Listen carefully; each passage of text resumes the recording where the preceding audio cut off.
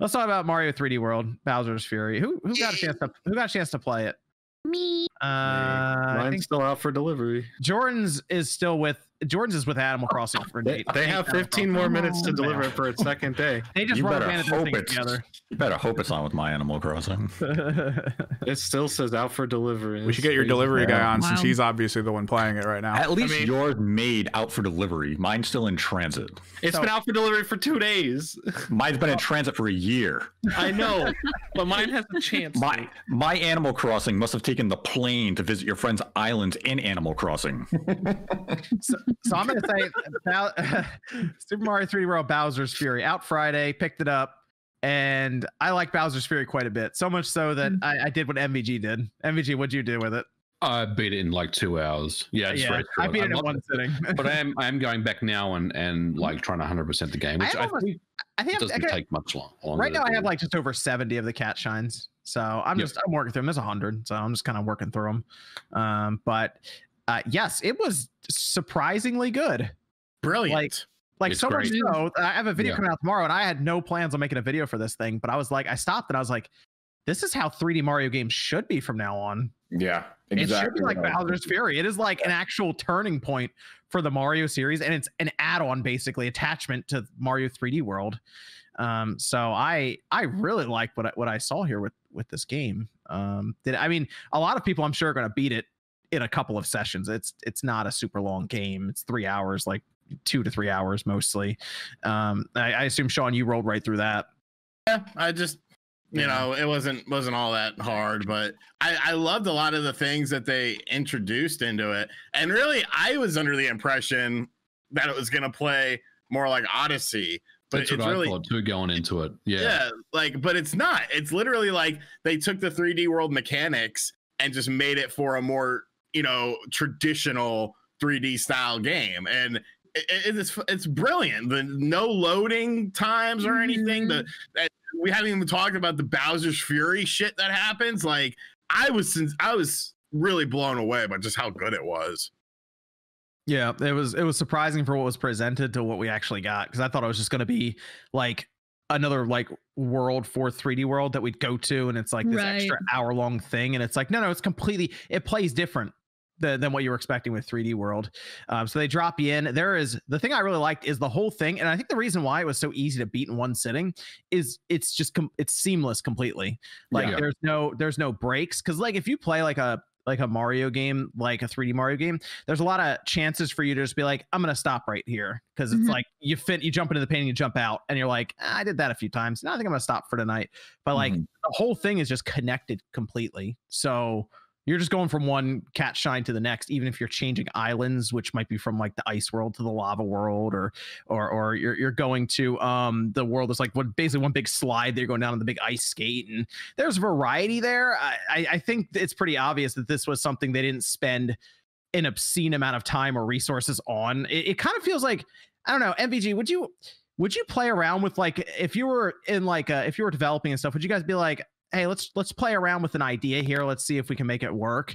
And I mean, I don't think you would then release it and be like, let's just tack it on. But like, I almost look at this like they were coming up with ideas around how they could approach the next 3D Mario game. Yeah. And they were like, you know what? This is actually a game we created here. Let's just tack it on to 3D. Yeah. I wonder I do wonder if they're giving us a glimpse into the future of, you know, what's coming next. You know what I mean? Because like, you're right. I mean, this is something that they didn't really have to include as part of this game, right? Because 3D World on its own stands alone as a pretty damn good game, and they've made it even better with this version. So yeah, I think they're giving us a taste of the future of the Mario franchise. Yeah, just all open world, but they make this map larger, and it's not just ocean. Because it's pretty obvious they were like, we don't really want to create a landscape that has to be unique all over the place. It takes place on an ocean. Because my initial thought, like Sean said, I thought it was just going to be like Mario Odyssey, like some type of 2-hour DLC almost, but not obviously DLC. And yeah, I mean, they've really, made this something really unique and special. Yeah, with new mechanics. And so I sincerely hope that the Giga Bowser stuff isn't just a one and done for this stuff, because I think that's something that they could really explore. And I love how when you get into the Giga Bowser battle, you see all the islands that you visited or whatever, and they're just shrunk down because you're so big, but you can still see the little details and stuff like that. And I just love it. And the lighting effects when Bowser's throwing the shit at you, and like if you get on Plessy while there's a Fury attack going on, it's gorgeous because like the lighting is reflecting off of the water and stuff like that. Just brilliant stuff. Absolutely loved it. You know what I was thinking about, Sean, with this. I was like, all right, so what if this is like a small idea for them right now and they're going to build off it? What if they have multiple large enemies in the world, like a Shadow of the Colossus style setup where they're just in the world and the map is huge, right? It's much bigger than what we have now with this. But like the big enemies or monsters are different creatures from like the Mushroom Kingdom that are blown up, and you have to take them down in different ways rather than just they wake up occasionally and then you collect all these bells. Or maybe they have one that has like the entire big monster is like the island part, and you have to do all the objectives on top of them to win. Like there's a lot of things they could do with this. And if you think about it, it's sort of a seed was planted with Odyssey, because there was 2 boss battles in Odyssey that were just kind of like, these are very dark, these creatures are very large. Like they almost felt like, they stood out, but kind of like a sore thumb. It was like, this feels weird. It was cool as hell, don't get me wrong. But like, I definitely got those, even the darker vibes from it too. And I think that would be a cool ass idea. Like, I think they need to explore big creatures and things like that. And, just switch up the gameplay. Like, Odyssey did a good job. But really, to me, Odyssey is a game that I consider like a Super Mario 64, sort of an extension of that. Like, it didn't really change the game. It just it introduced new concepts and things like that. But at its core, you can really compare it to Super Mario 64, the level structure, the stuff like that. But I think it's definitely something they can explore with the next Mario game. And it's something they should explore. It's time to give it the Breath of the Wild moment. Might as well. Cool. Yeah. And you can still go back. I mean, it's not like Zelda games have completely abandoned the old concepts. Like, you just got, the Link's Awakening remake. Right. Yep, absolutely. So if they do that, I mean, it's going to be the end of this year. It's going to be 4 years since Odyssey. So you feel like they're doing something with 3D Mario to cap off this generation. It's probably going to have one more really big 3D Mario game. And yeah, if you do a Mario game that's a big open world style thing, and maybe you have large enemies roaming around that world. You guys think that they're going to do another Mario game on this current? Yeah, I'm not so sure about that. I got to agree with OJ. I mean, if you look at all the Mario games on the Switch right now, even though a lot of them are, remakes and stuff like that, I mean, there is a pretty decent collection of Mario games on the system right now. So is there room for another one? I don't know. Like, absolutely. Maybe they sell Mario. They sell. I kind of think Odyssey, like, let's say the Wii U was successful, I almost feel like Odyssey would have ended up on the Wii U. I think probably could have ended up on the Wii U.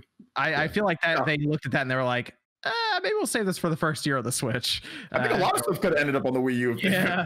So like that's what I mean though. I think the Wii U threw off their schedule anyway with that. Like, we may right now be talking about, hey, when's that 3D Mario game, the big 3D Mario game, going to show up for the Switch? If the Wii U was successful. I mean, if you look at games like Splatoon 2, that could have easily been a Wii U title. Splatoon 1. Super Mario. There was Splatoon 1 already. Right, but you could have put, if the Wii U, what I'm saying is if the Wii U was successful, Splatoon 2 would have been a game on that. Odyssey would have been a game on that. Breath of the Wild was a game on that. So they probably just, like you said, switched a lot of the, no pun intended, switched a lot of the development of those games to the Nintendo Switch because it made sense. Yeah, I would love the idea of having the big 3D Mario to end like the generation, something open world like that. Some new ideas. Or does it start a new generation? Oh, maybe. There's a question for you. But it would be cross-gen. They'd make it cross-gen then, right? But Mario Kart. If that's the case, according to Nintendo, we are only halfway through the life cycle of the Nintendo Switch. Yeah, but we still need Metroid and all these games that we're still waiting on. So let's get those out too. How do we know Metroid Prime 4 is on the Switch? How do you know that's not a next gen game? If it's anything, it's cross gen. All I've seen is a PNG for it. That nice PNG. Okay. It had a little fade and stuff with it. Did have an animation. You just have to think for yourself and question authority with that. It had the same. It had about as much animation as Bayonetta 3's had so far. So. You're not wrong. I mean, Bayonetta had more. We at least saw her legs get like sliced off. No, she was shooting her gun. She shot her gun a couple Her times. legs just fall off, clean cut. Where'd they go? 2018 was fun. Gosh. It's been a long time. Can we talk about 3D World real quick? I love the fact that they've sped up the Mario's like movement in the game. Like, I didn't really think, like, I thought that 3D, like, I love 3D World. I think 3D World is one of the better Mario games, and I kind of felt like they shouldn't have messed with the game at all, but giving him faster movement actually really does help the game a lot. And it was surprising to see, but I really enjoy the reason they did that. I think it was really cool. I played the first world of 3D World after I finished Bowser's Fury, and I was did you ever play and finish 3D World on the Wii U? I did. Yeah, that was one of the few Wii U games I bought and played all the way through. There weren't a lot at the time, but that was one because I was like, all right, this is a Mario game. I'm gonna grab it and play it. And I liked it, but yes, it is faster on the Switch by a noticeable amount. So I played through the first world and I was kind of like, I just want another Bowser's Fury style game because I did that after I beat Bowser's Fury. Yeah, but I think it's good, especially if you have 4 people to play with or 3 other people to play with. It's a blast still, and the online is okay depending on how people's connections are. I saw OJ did a test and it worked well. As soon as we booted up the guy with horrible internet, everything ran fine. It seems to be if somebody has a bad connection, the whole thing just runs. It jacks. Like, yeah, if one person has a bad connection, it jacks up everything. Like it just destroys everything. 3D World? Yeah, in 3D World, like if somebody has a bad connection, and it'll tell you like, this is like, the connection's bad. It's unstable. Because like as soon as that person left, shout outs to my boy TH3, he's awesome. But like once he left, and we had a guy that was East Coast, and then we had another guy that was in Canada. So, and I'm in California. So the fact that, we're so far away, it ran fine. So yeah. Well, at least it's usable. We'll say that. If everyone has a connection, as soon it was actually really good as soon as he left, but there are some issues. It depends on but the 2 people that I was playing with, they were both Ethernet plugged in. Yeah. Okay. So if it's Ethernet plugged in, and if it's far away, Canada or East Coast, but if you're playing on Wi-Fi and your internet's you have one of those crappy Netgear routers, you don't have a Nighthawk or something like that, it's probably gonna be. It's not gonna. Yeah, we can't really. That's the problem. Everyone's Wi-Fi situation is so different. It's just easier to be just get the LAN adapter, so we don't have to deal with any of the Wi-Fi stuff. People have bad, and I don't think most people have bad. They don't have good internet. I don't think people have good speed, especially here in America. The speed, did you guys see the prices for speeds here? It's pretty bad. It's pretty bad. I mean, we all pay for the highest speed, and we pay 100 something or whatever the case that we pay. But a lot of people don't want to pay that price to get that speed. They will pay the $30 or $40 package or whatever, and the speeds are horrible, absolutely terrible. Yeah. So Comcast. Yeah. And there's barely any providers. It's nothing. It's monopolized. It's there's barely any providers. Comcast, Spectrum. It's Comcast, Spectrum. You got Fios, that's very limited, but there's barely anybody that provides internet, Yeah. So it's it sucks. It's frustrating. We'll see what happens. Maybe Starlink will change things. We'll see. Oh well. So yeah, 3D World Bowser's Fury. Nate, what'd you think? You like it? Yeah, it's good. It's a quality Mario game. Did you just jump right into Bowser's Fury? Didn't even bother with 3D World? Yeah. I didn't jump back into 3D World. I didn't want to play that again. Yeah. But what do you think of Bowser's Fury? You like it? Good turn for the Mario franchise, 3D Mario franchise?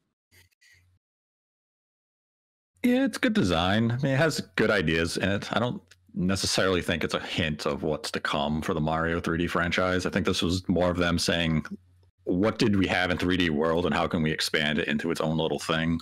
And this is ultimately what they crafted. You have the nice references to Yoshi's Island and why Bowser Jr. had to be included. It's actually a good use of Bowser Jr. for once. He's not an annoying side character who's just there to annoy you like in Sunshine. He's actually utilized well. So that was nice. But visually, it's astonishing. If they go back to the typical Mario after playing that, I will be kind of disappointed. I will say that, like having to like basically teleport Super Mario Bros. all this stuff and jump into paintings and break up all the action to see what they could do with a big open world Mario game. A little disappointed if they went back to the. They're always good at innovating when it comes to a new 3D Mario. Mm-hmm. Yeah, I do like the flow though. Like what John says, I think it's true. Having everything just open, like I almost burnt my damn pizza because I was playing. I was playing, and there's no loading. Usually, I can put a Mario game, right? You can easily stop. Like John was saying, you can go stop. You can do what else, something else. Maybe you don't want to play anymore. But this one, it's just open. You just get to go anywhere that you want, and and that's kind of like the same addictiveness that Zelda has, Breath of the Wild, where like you just don't want to stop because it's just everything's just there, So I think that would be great if they went in that direction. I'm down because like I haven't beat it yet, but I think I played it for about 45 minutes or so. I've been trying to collect everything, and I love Bowser's Fury. But I mean, I really like the original base game too. Like I'm a big fan of 2D Mario, especially like Mario Bros. 3. So this blends 2D and 3D, at least the original game. So I like the original game, 3D World, and I also like Bowser's Fury. I like both styles. Better than New Super Mario Brothers U. Oh yeah, it's definitely better than New Super Mario Bros. U. Definitely better than that. But I'm telling you, man, that's the #1 kids game right there. I'm telling you, kids love that game. Not as much as they love Finnegan Fox. And they removed the fall damage from the game. So you just jump right off the top of a tower and Bowser. Yeah, you can just launch yourself and make these ridiculous jumps like across half the level. Be like, I don't need to go through this pipe. I'm just gonna fly. Yeah, you just jump and your guy he just lands normally, like legs intact and all. So I do like how all the abilities you can just like traverse through all the different areas just with all the different abilities and stuff, and how you can store like up to 5 of each. But I just like running around as Cat Mario. But I think what was really cool is like, like the minor changes that happen throughout how the map just kind of naturally evolves. Like obviously like when new stuff is revealed, it'll show like that mini cutscene.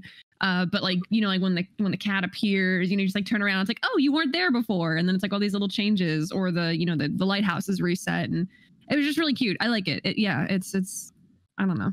I was managed to be cute and dark at the same time. For real, this is probably one of the coolest looking Bowsers ever. Honestly, it's like if it looks like if Bowser and Demise, like their concept art was just combined together. It was so cool.